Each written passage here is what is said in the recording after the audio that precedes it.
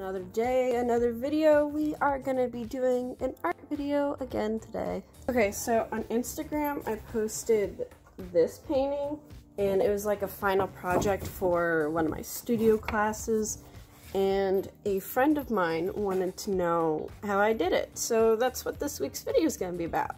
Okay, so for starters you're gonna need some Stonehenge paper. This is a large amount, so I'm gonna make it smaller. Okay, I think this is a decent amount to start off with.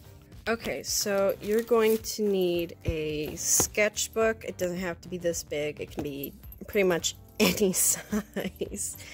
You'll also need a carbon pencil, brushes. You're going to need some opaque watercolors. This is the brand I have. And you're going to need some tracing paper. Okay, so I would start off by drawing a skull, because skulls and plants were like a big subject matter for the thing, so we're going to start off by drawing a skull. You can put shading kind of wherever. I'm going to have it on this side, and we're going to fill these in black, but that's not really important right now.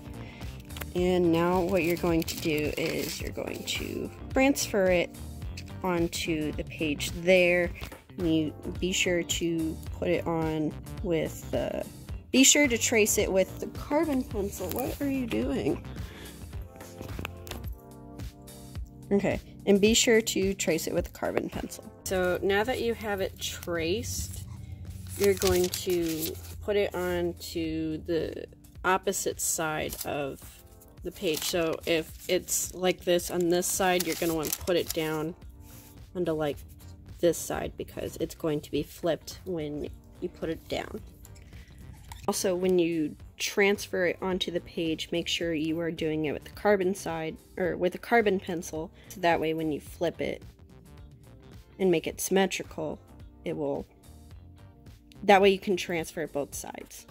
Okay, and then when you've transferred it onto the paper, do it to the other side of the paper. And when you have it onto the paper, kind of go over it again and be sure to fill in the eyes and such.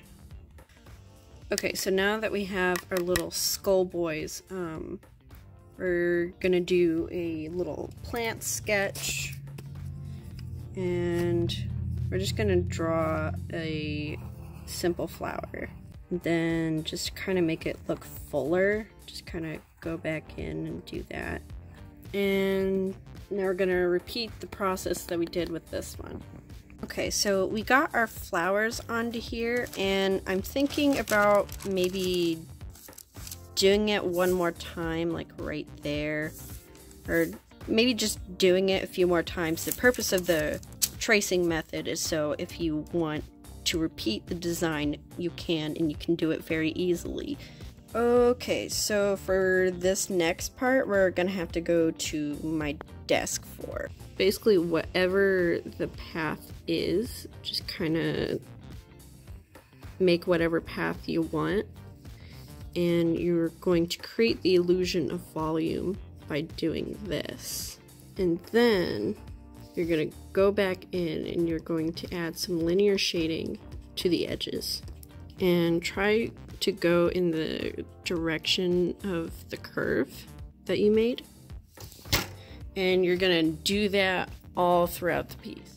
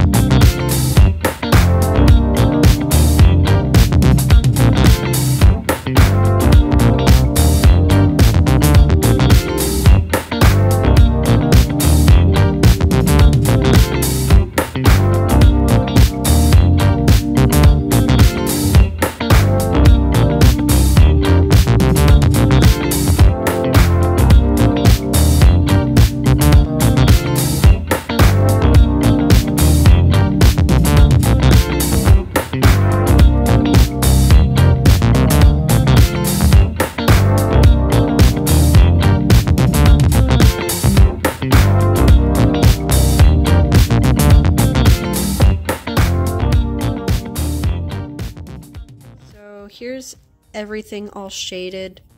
I also forgot to mention you should probably make a note to kind of close up and basically like get the borders and stuff, so that way it looks like it opens and it closes and that it's affected by the paper. That's optional, but that's what I did. And now we're going to do the watercolor part.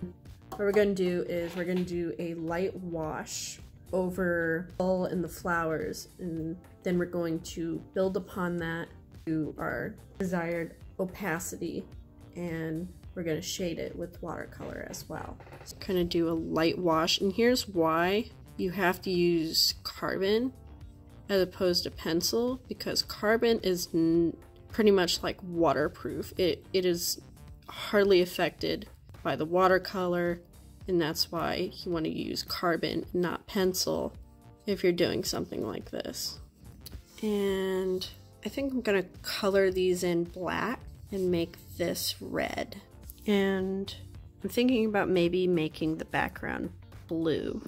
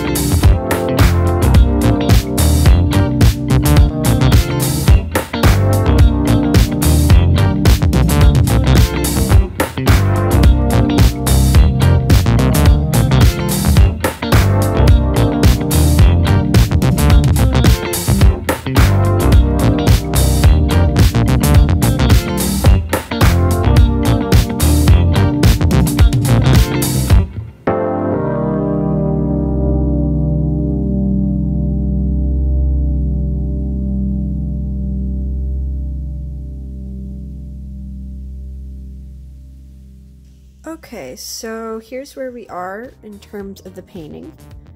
So what we're going to do now is we're going to go back in with the colors that we used and put it over the areas that we want shaded. So we're going to go back in with like the dark yellow and just put it here, and with the blue we're just going to go back in and put it here. And I don't think I'm going to touch the flowers any more than I've already have.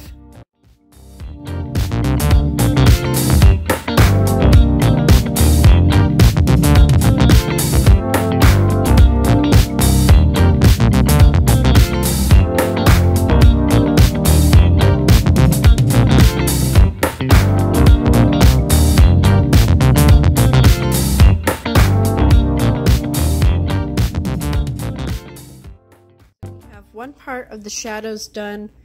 Now we need to just use only water to like smooth it out, and you're going to want to go along with the line that you made here and throughout the piece.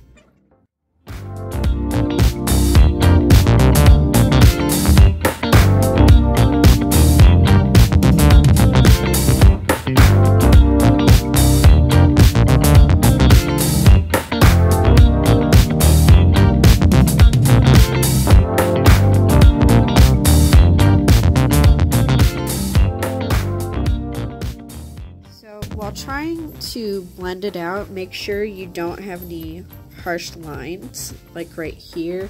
And a way to get rid of that is just, well, to try and get rid of that, It's not always 100% foolproof, but way to do that is just do this, then kind of go back in and do that.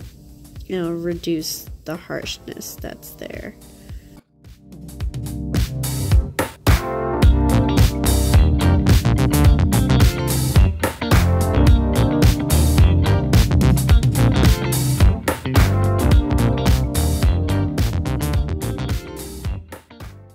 So we're pretty much almost done with this. We're going to do some cleaning up here and there as some of the blue has gotten into the red and into the green. So that's what we're going to do now, and I think that will be it. Here is our final result. I think I did pretty well.